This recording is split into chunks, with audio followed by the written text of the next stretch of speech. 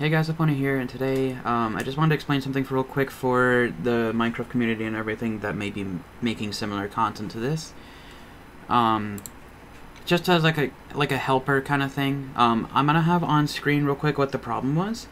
It was mainly like a transparency issue or something. It's not solved entirely, but there is a solution around it that works for me because it's mainly a 2D platform, and anything with transparency effects unfortunately may stumble upon an issue like this. So the best thing I guess worked, which honestly this whole thing didn't make any sense to me and how the bug was a thing. So the solution, I added a block behind there, like a physical block for the background itself. So now when it's doing its like fade and everything, it's all layered properly, you name it. I think the bar itself may be too bright. I'm gonna still figure out what the brightness needs to be.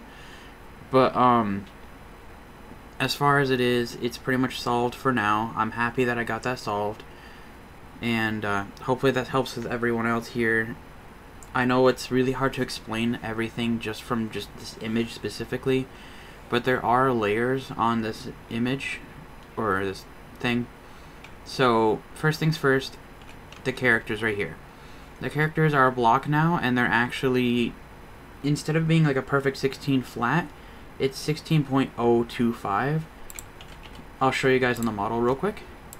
So instead of it being like I made an actual block here too, just in case, so that you couldn't really see through it or anything. Which I'm gonna double check my work there again by going into spectator and just making sure that like the collision, yeah, like you can't see from behind, you know what I mean? Like especially, I mean you could through this, but you can't through that. That's why I wanted to double check. It would be smarter just to mainly make this block flat like this, and then that would work too. But just for extra measure, I just did a whole block like that just for now.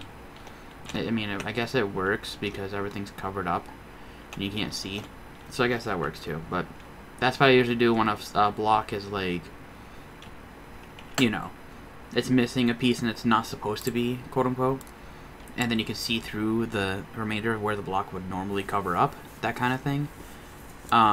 You just basically make something like let's say like, oh, I want a half a block, you know, a vertical slab that doesn't exist. Yeah, so then you would just make another,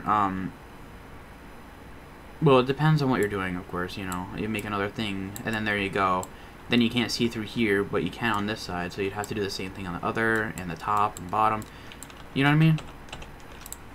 I'm not going to save this because, you know, I just edited that, and just reopen it. So, I made a flat image, everything is transparent, so you can't see the other sides or edges, so it doesn't render. Saves on rendering, I guess. But I only have north working on this one. So just north is visible, east and everything else is just basically removed.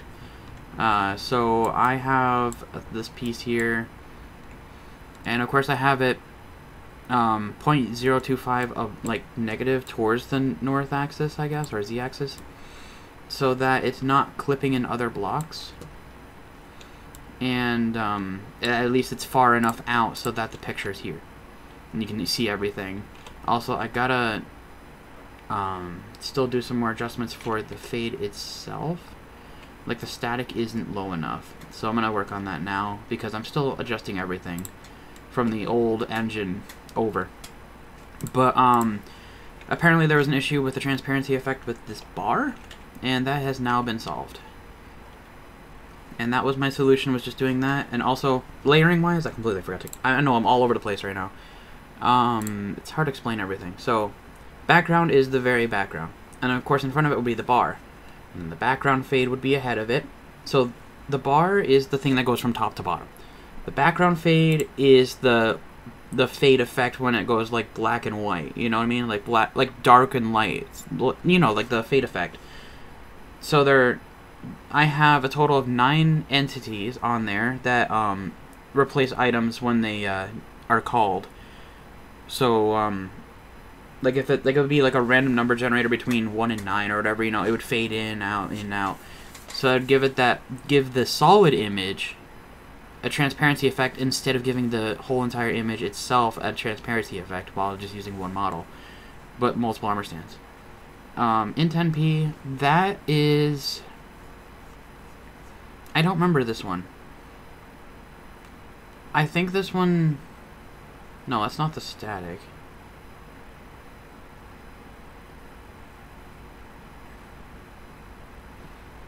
I don't remember this one. Let me go look at that.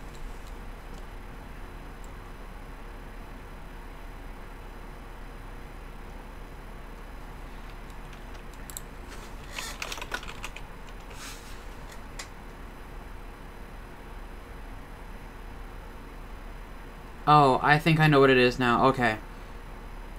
Int NP, I guess... I don't know what the definition of that means, like what I made that for. I guess that's for like cutscenes and stuff, so it fades in and out. So that's another thing that I'm going to figure out. I don't know anything about this yet. I'm going to work on that. So just ignore int NP for now. I don't think it has anything to do with the actual scene on the home menu as of right now, but I could be wrong. Blip is the bars that spawn here and there. They should be spawning. If not, I gotta probably move them around. I think they need to be moved again because they're not spawning. Either that or I have the script disabled. Let me double check. So I gotta go look for blip. Or bars RNG, in other words. I think, nope, wrong one. Blip, where is it?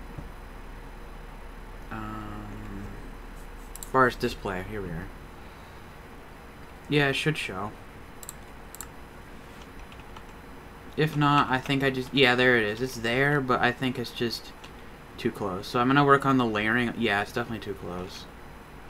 Yeah, it's too close. Okay.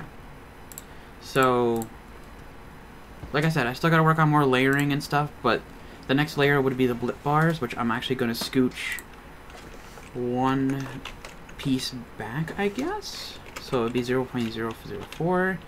Static would be 0.006, and then HUD would be 0.7. Okay, static is basically the static that you see at all times, which is the animated texture that fades in and out. There's multiple armor stands to overlap each other to make that fade effect stronger or weaker, depending on RNG. And then, of course, the HUD is obviously the HUD, the Five Nights at Freddy's logo, blah, blah, blah, all that stuff. Now, I'm just going to refresh and reload the script and see if I fix that. And we're going to just recall the function again to reset up the whole entire main screen. And just to see if it... Yeah, there's the bars. Now you guys can actually see the bars properly showing up. It's because I had them too close to another entity and things like that happen. So that's the main purpose of projects like this is... like, well, not project, but like the home screen and everything. I know this is such a weird-ass video, but, you know, it's whatever. It's mainly to give that aesthetic or whatever of like the actual home menu from the real game and make it look as authentic as possible. I still gotta do some more adjustments to it, and I'm also using normal field of view so that I'm trying my hardest to make sure that it's not gonna be something like everyone uses Quake Pro, for example, you know. I'm assuming by default, because this is default setting, that field of view is going to be normal. I recommend playing at whatever field of view you usually play, but I recommend not playing the map on anything less than normal for field of view. So anything above should be fine. Just take note that the screen is going to be smaller. There's nothing I can do against it or about it. So, yeah, I know this is a shit show of a video, but thank you guys so much for watching this video. I hope I helped in any way, shape, or form. I'm still making the project. I'm still working on it. Grinding my ass off right now, working on this, getting this done. Since I'm finally motivated. And honestly, one thing that's helped me motivate, and I'm actually kind of glad that I thought of it, because when I used to make maps and stuff, I always listened to like themes and musics that actually linked with the project I was working on. So having something that constantly reminded me of the project that I'm working on helps a lot. So I think that was the missing key that I had this whole time. So like, for example, I've been listening to like Five Nights at Freddy's songs again, the old classics from The Living Tombstone again, and that's honestly helped motivate me and kept my mind on this project. So I guess that's another motivational thing. If you're working on something, try listening to something that usually fits with the project you're working with. So like if you're working on Call of Duty, for example, and you're needing to make not make maps, not like I don't know. It doesn't have to be game creation. It can be anything. Whatever you're working on, try listening to something in the background that is similar to it. That may help with other people map making or doing whatever they need to do and just keeps them focused. So thank you guys so much for watching this. I know this is such a random video. I'm just going to upload it anyways because why not? And I'll see you guys next time.